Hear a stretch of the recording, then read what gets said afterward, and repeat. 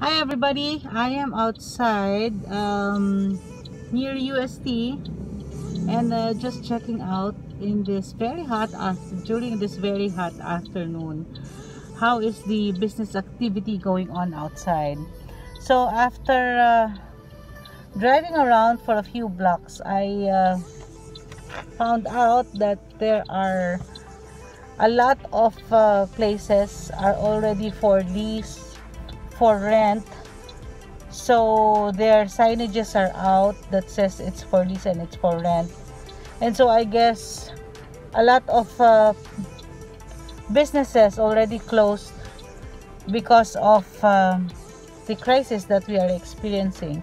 So if you can see outside, you see that line of that queue of Grab Food, Food Panda, Mr. Speedy. You know, these are the riders that are waiting for their orders at Macao Milk Tea, which is just over at that side. And the queue is very long. I have been here for about half an hour already, just waiting for an order of milk tea. This is the third Macao shop that I drove around into, and this is the only shop that is open within our vicinity.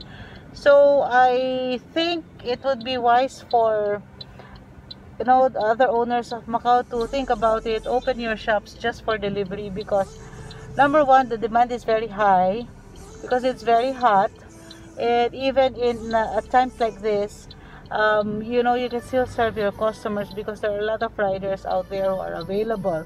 If you're going to open, you will not only help your own business, you will help your manpower, and you are going to help riders as well.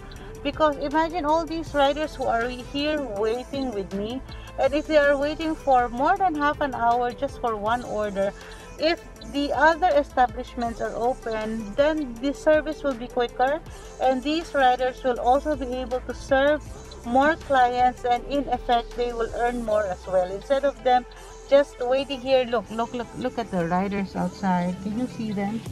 They're all just waiting for their food, for their milk tea here, all just wasting their time instead of attending to other customers who are trying to book another Grab service delivery. So shout out to business owners out there. Maybe this can help smoothen out things a little bit, and make your business flourish at the same time. So anyway, this is Monina.